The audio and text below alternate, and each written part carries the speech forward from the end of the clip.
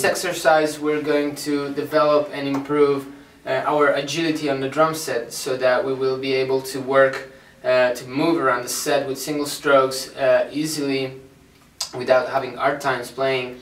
We're going to work on isolating and using specific parts of our body to play on the toms and floor tom. When you get out of a blast beat or you're using your, doing 16 notes and a hi-hat or something, and then you play a fill, 16 notes single stroke fill on the toms, and then you go back playing a blast beat or whatever you get very tired and you kind of get stiff and you lose the rebound a little bit. So for that reason, this exercise will help us.